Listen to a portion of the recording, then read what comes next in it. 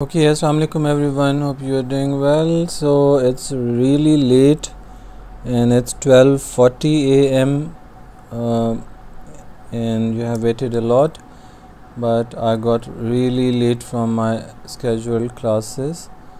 So I'm trying to explain you at least first two questions and then I'll move to question number 8. So I'll explain you three questions right now, and if you wish me to explain you the other questions, then you can write in the comment and I'll get back to you.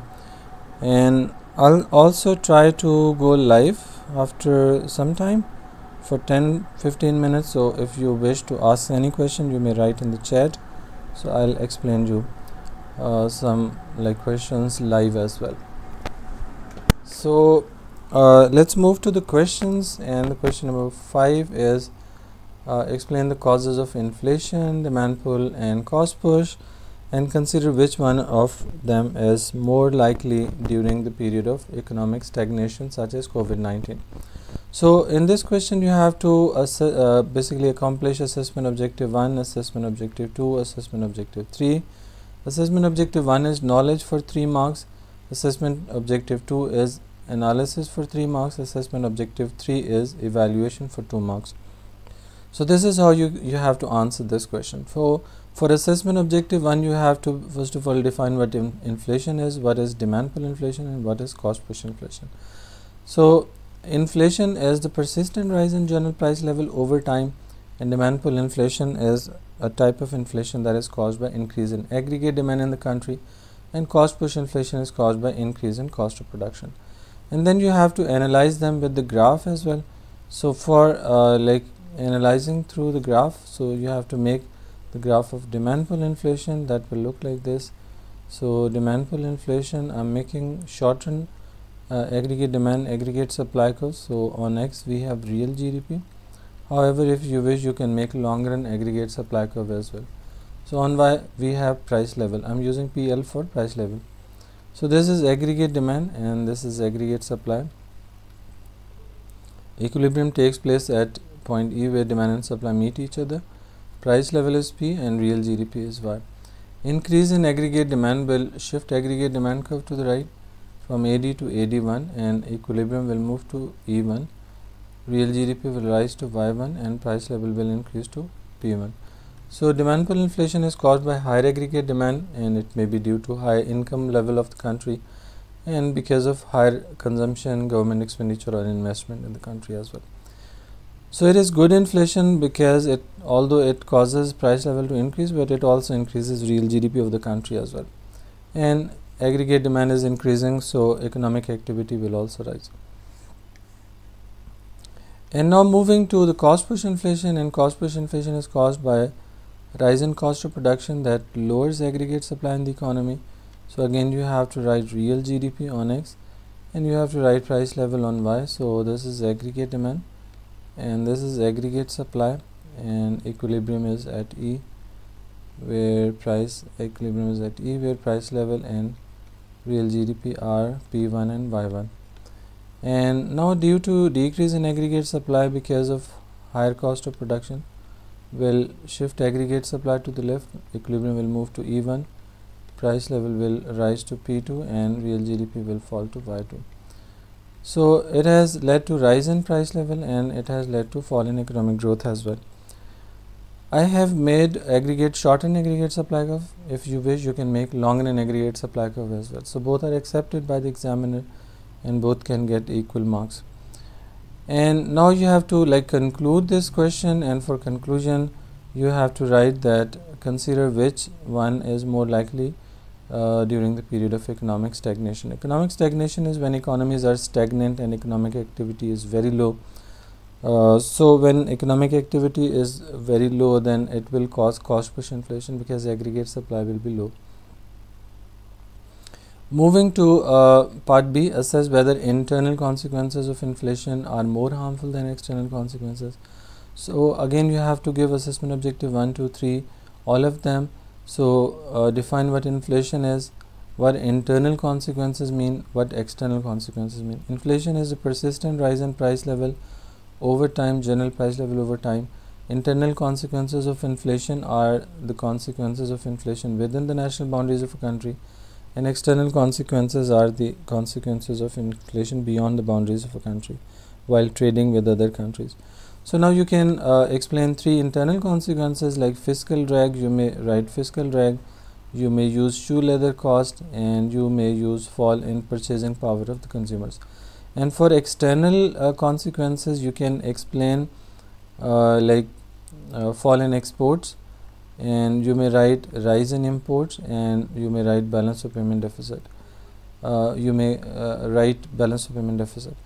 So exports will fall because of high inflation, because other countries will feel uncomfortable purchasing from you because of high inflation, so exports will fall. Imports will rise because when local consumers think that local goods are expensive, so they may purchase greater quantity of imported goods. And balance of payment will move to deficit because exports are low, imports are high. Moving to the other question, explain the meaning of actual and potential economic growth with the help of relevant diagrams. Consider which is likely to be achieved due to improvement in technology. So first of all, you will have to define what economic growth is. Economic growth is rise in real GDP per capita over time. Actual economic growth is rise in GDP due to employment of previously unemployed resources. Potential growth is achieved due to the increase in quantity or quality of resources. And then you have to make the graphs of these as well. So for actual growth, you will have to make the graph like this. So we can make a PPC diagram. You can make aggregate demand, aggregate supply curves as well, and you can make PPC diagram as well. So I'm using PPC because it is really simple to understand and simple to make as well. So initially PPC is OAB, and any point inside the PPC like point C shows unemployment of resources, where output of X good is X1 and output of Y good is Y1. So if we move from point C to D, then output of X good will increase to X1 and output of Y good will increase to Y1. So the movement from C to D shows employment of previously unemployed resources, and it will lead to actual economic growth. Moving to the potential economic growth, you can make the diagram for potential growth that will look like this. So you have to again label the diagram X good on X and Y good on Y axis. So we have PPC initially production possibility curve OAB, and now if there is increase in quantity or quality of resources, PPC will move to CD to the right, and it is potential growth. And then you have to move to the last part of the question. If there is improvement in technology, then which type of economic growth is achieved? So improvement in technology is improvement in quality of resources, so it will cause potential growth and shift PPC to the right. And now moving to part B of this question, assess whether supply side policies, fiscal monetary policies are always effective to achieve economic growth, control inflation, unemployment, or correct balance of payment. So examiner may ask one policy and one objective.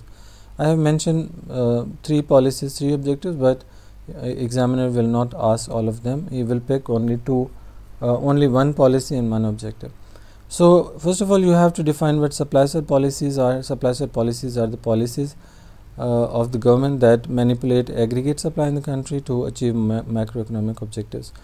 Or then you have to say that subsidy is one of the supply side policy. Education and training of workers is another policy, and capital expenditure of the government on long-term projects is another policy.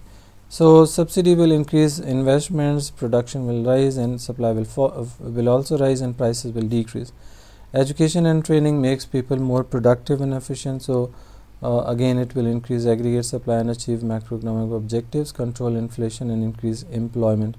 Capital expenditure are the expenditure on long-term projects like construction of roads, buildings, bridges, schools, colleges, universities. That is capital expenditure. Okay, so this is how you will say supply side policies can achieve these objectives. But on the other hand, you will say that supply side policies are not always effective because subsidy given to the private sector may be misused. Education and training may be taken for granted by the workers, so they don't learn new skills. And capital expenditure may be for the political gain. Like in many developing countries, political leaders invest a lot of funds just to get their political gain and vote so that they can reach the parliament instead of focusing on economic objectives of controlling inflation and unemployment and achieving economic growth. So all the funds may be wasted. So at the end you will have to conclude that, in conclusion, supply side policies are the good policies, but they are long-term policies, and in many cases they are misused by the political leaders, or maybe misused by the private investors as well. If they are given subsidy and they misuse it, so supply side policy will be a kind of failure. And next, if examiner asks about fiscal and monetary policies, then you will have to change the tools, like monetary policy as the tool of interest rate, exchange rate of currency, and credit regulations. Fiscal policy as the tool of taxes and government expenditure. Okay, so this is it for this video. If you wish me to explain other questions as well, then you may write in the comment, and I'll go live for 10 minutes after some time. So if you wish, you may connect there as well, and you may ask the questions as well. So see you soon, and I wish all of you best of luck for the exam, tomorrow's exam. So stay calm and keep in mind the assessment objectives, 3 assessment objectives, assessment objective 1, 2, 3, and write every answer keeping in mind these assessment objectives. Then definitely your answers will be impressive, and examiner will definitely award you very good marks. So see you soon in the next video. Allah Hafiz.